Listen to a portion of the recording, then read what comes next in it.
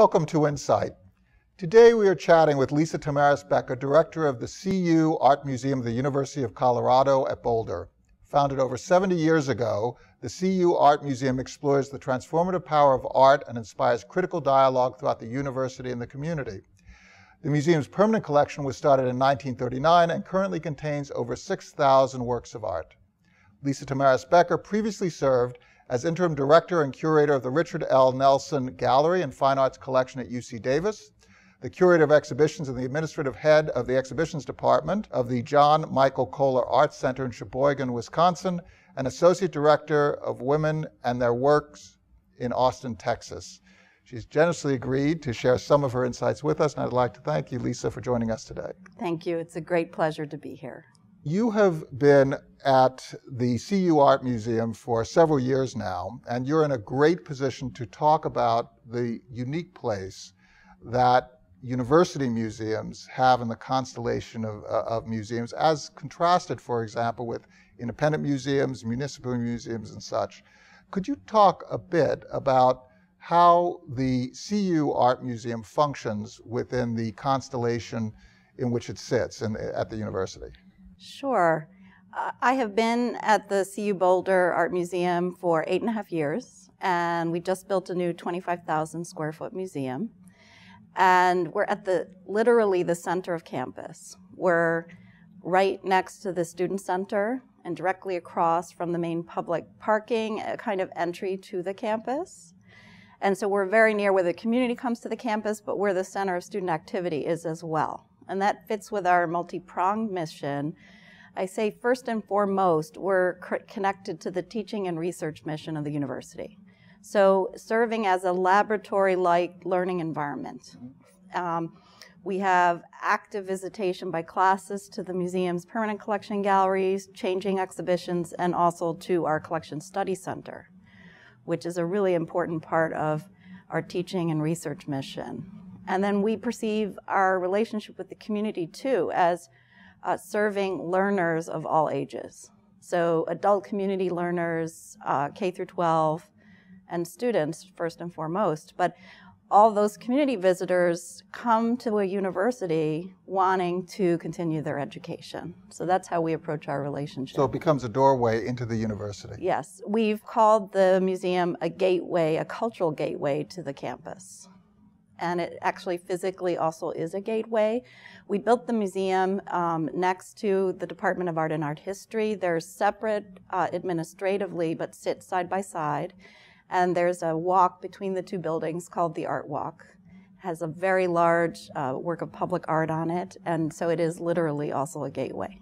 So the museum's at the center of the campus, and so it becomes sort of the natural connecting point as the public comes in. Right. In terms of how the museum functions, how do you work with faculty as contrasted with your general public or as contrasted with your students? I would say that we are one of the most vigorous teaching and research focused university art museums in the country right now. There are certainly others like the Tang Teaching Museum at Skidmore College.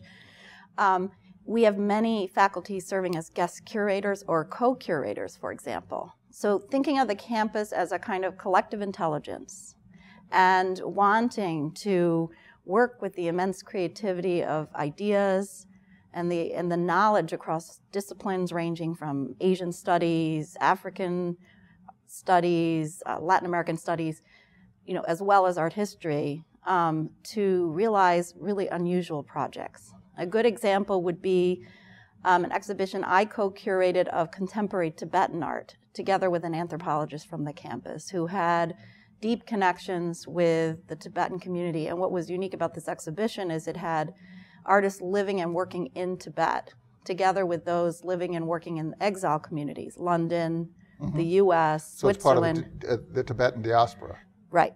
But what made it groundbreaking was the contemporary artists that also still live and work in Tibet today, and bringing those two together.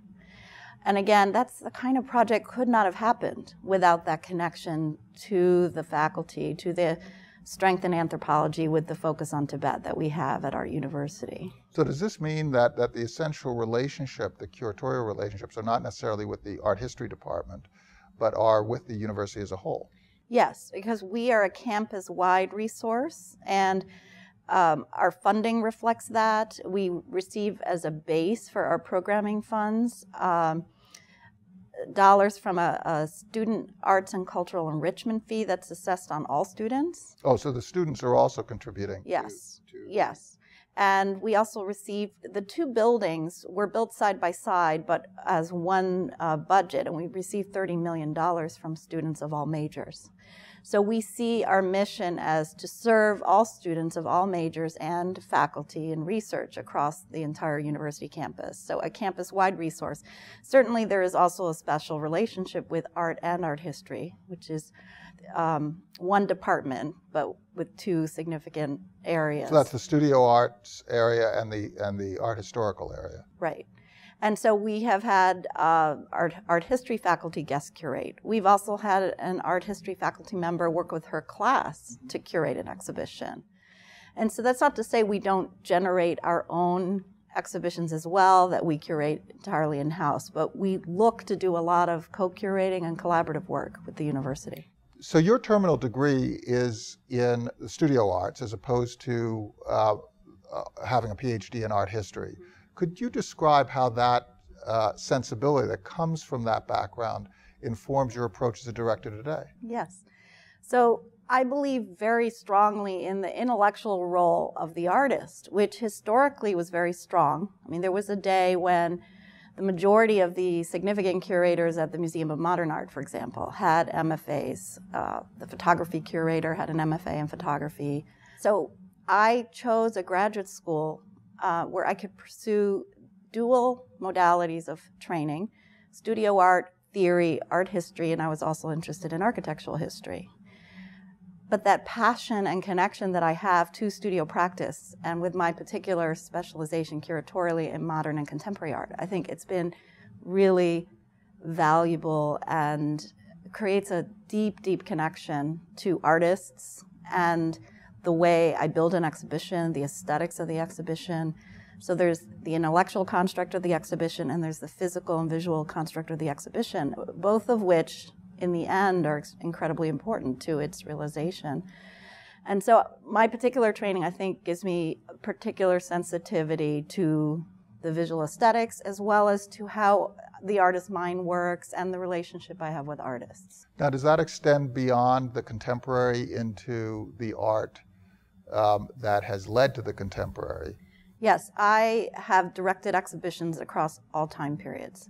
So I also directed the opening of the first permanent collection galleries for the new CU Art Museum. So that would be ancient classical material, including Roman glass, Roman coins, Greek pottery, Southeast Asian pottery, ancient Iranian, medieval, Renaissance and Baroque, American painting. Again, I get comment after comment about how beautiful the galleries look, and I'm very involved as the director there in how that comes to be, working with the team, but leading it for an aesthetic realization of the gallery. So I would say that directly relates to all the experience I had in my MFA work, doing installation work. It's actually very parallel. So I have worked and championed artists of many backgrounds, men and women. But I am deeply concerned that collections are a kind of archive and representation of history. And so I have taken many of the inspirations that were important to me as an artist and carried those forward in my work as a curator and director. It is a truism in the field that there are far fewer female directors than there are qualified women in the field. Often one even sees that the art that has been produced historically by women has been, in certain respects, historically marginalized, while art that has been produced by men has been given greater prominence. Right. We saw a very overt examination of that beginning in the 60s, 70s, 80s, but in a kind of glass ceiling way, it's an unfinished project. So yes, there are many women that have had great success. You will still see substantially fewer solo exhibitions. You will not see parity of market value when you get to the very top. You can always choose a few counterexamples. But I think it's important to have all kinds of directors across the great range of diversity to champion artwork that speaks broadly about human experience in all of its nuances, differences, complexities across the world. So I think it is really important to have women directors. I do think one woman director is not going to champion the same thing as another, and there are going to be great directors that are men, but it's about the breadth and range of what is championed and what is emphasized. Is part of the mission of a university museum to push into the edges that are not necessarily covered and bring a spotlight into those places that are sometimes left dark? I would say yes. And actually, the United States has one of the most vigorous cultures of university art museums. I would trace that back to Dewey, who really formed a lot of the fundamentals of the American education system. Obviously, library, started an emphasis in relationship with China, founder of the China Institute, but he also was passionate about direct experience and the direct experience of art. And so we have created university art museums across our nation to a much greater degree than actually Europe, for example, that has a very rich culture of civic museums, city museums. But what we have that is very unique is our University Art Museum. And it is meant to be an intellectually experimental place. It is supposed to champion ideas that may not get emphasized as much in other places. The non-university art museum is often tremendously influenced today by very, very wealthy collectors who like to see the museum echo their own collection. And while there's been, of course, great support that have come from the wealthy collectors, there are things that get left out. And I think the University Art Museum's part of its role is to reflect that inclination of the university as a whole to push those edges, to look at a new way of thinking about the past, present, and future, and what may not be told in the standard narrative. Now, you've been at the CU Art Museum for long enough to have been able to reshape that institution, and actually in a very physical way. Talk about the genesis of the project that has culminated in the building of this new facility. Well, it's very unique. I mean, there had been long-standing desire for a new building for art and art history and a better facility for the museum. And previously, what did that facility look like? It was a very old World War I era building. We were together. The CU Art Museum, when I came, was called the CU Art Galleries and the Colorado Collection. And so about a year after I came, I led the effort for the name change. I got the support of our dean and then ultimately the regents, who voted on the name change. To create one brand and one identity. One brand, one identity, and called the CU Art Museum, and we created a new visual identity as well. It's been very effective. People didn't know when they heard CU Art Galleries and then the collection part would be left off. They didn't know if we had a collection. They didn't know if we were a student gallery. They just didn't know unless they had been there. The strength we had was immense attendance from those that were in the know. But how do you get those that do not know? How do you get them to find kind of hidden away galleries in a dilapidated old World War I era building with a quirky name like that? And so the name change was really important. So the name change created the attention, it created the dialogue. Because people had questions, you had to answer the questions, and now you start having this interaction between the various community members. Right. There had been a long history of doing very interesting and experimental exhibitions at the CU Art Galleries, even going back to the 80s. It just did not have a sustained profile to the community. And it's a very, very large art department, 900 plus undergraduate majors. So we always had tremendous attendance because of physically being located nearby. But we needed to reach out to that broad and growing art world of the Boulder and Denver metro area. And I also really ramped up our publication presence. Beautiful, very high-end publications. that of course helped with the branding, helped with the dissemination of the great things we do and audience development. But it really worked with student government. It's like any government body. They're meeting on a given night and voting. And so having all that concrete representation of what we did, and for example, the diversity of our programming represented physically. So did you engage the students as your advocates? Yes. And again, the campus leadership engaged them to help fund a law school, a business school, and a technology building.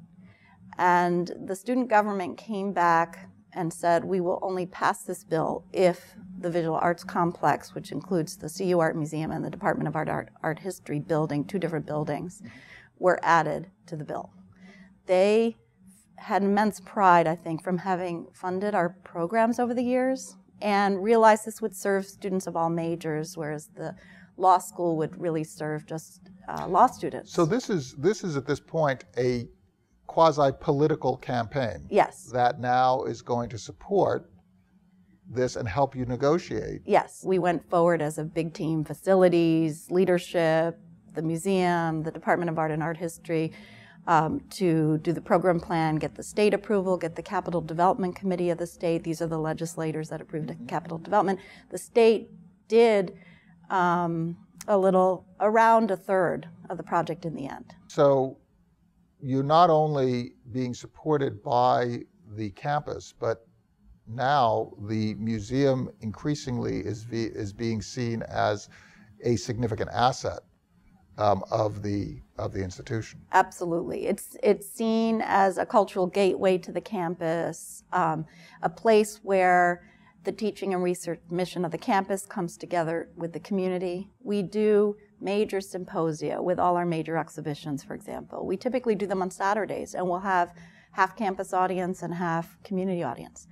And again, we conceptualized all our visitors as learners. So be they student learners, staff, faculty, researchers, learners in that sense, or community coming to a university because they want to learn. They want to have their mind opened.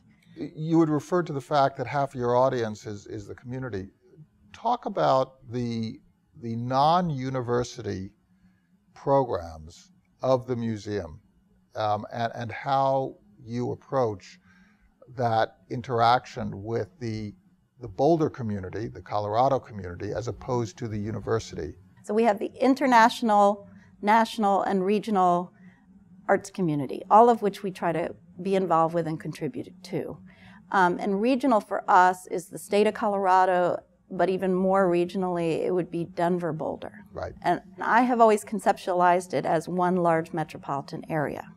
Boulder is 30 minutes from Denver, and more the whole spheres of the two cities are woven together, increasingly so. And so we put ourselves on the map, certainly in Boulder, but also in the broader metro region. We're free to anyone. And that's something I've championed and thought a lot about and feel very strongly about for a university art museum. We're a public university, so we want to serve the public. And there's a big movement now in university art museums to get rid of admissions again. I think we've been enormously successful with high-level membership and philanthropic support because of that. So there's an argument that you will actually raise as much money because people want to support that mission. But actually it was a mission, I think, that was true to the original American philanthropic model, like the founding of the Met, for example. And I think we want to preserve the intellectual freedom. So that's huge for the community. What comes next? Right. Well, we want to develop a more full education program, as I was mentioned. We did build a workshop room into the new facility, and so... For studio arts? It's a smart classroom, so it could be for visual literacy, art appreciation, but also hands-on. So, okay. So we're going to look to do that. We would like to build the human resource capacity of the museum and eventually need to hire additional curators, help define the curatorial strengths. We overtly defined our mission to be global and again, that was to match the global mission of the campus strategic plan. We were already doing that. But then we could make the case to them, we can help facilitate that. We have African art, we have Latin American art, we have European art, we have American art. We are the laboratory learning environment in which classes can engage with a global mindset and global education. Well, it sounds like you have a big chunk of work ahead of you, having just completed this marvelous new building. Thank you so much, Lisa, for sharing your insights with us. It's my pleasure.